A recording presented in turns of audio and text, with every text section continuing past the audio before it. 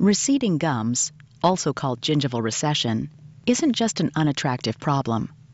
Without gum tissue to protect it, the tooth root becomes more susceptible to decay and painful sensitivity. Receding gums can be the result of many factors. 4 common causes of gum recession are improper brushing technique, periodontal disease, tobacco use, and lip or tongue piercing.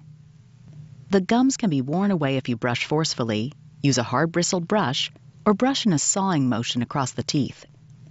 Periodontal disease and its underlying bone loss cause the gums to pull away from the teeth and become loose. Tobacco increases the risk of periodontal disease, and the many harmful chemicals in tobacco make it harder for gum tissue to regain its attachment to the tooth. Pierced lip or tongue jewelry rub on gum tissue and can wear it away, often painlessly. After we've determined the causes of receding gums in your case, we'll make treatment recommendations that fit your situation. Some options are changing your brushing technique, treating any periodontal disease, avoiding tobacco, removing any pierced lip or tongue jewelry, restoring any cavities, or treating sensitive teeth. In some cases, we may also recommend surgery to replace the missing gum tissue.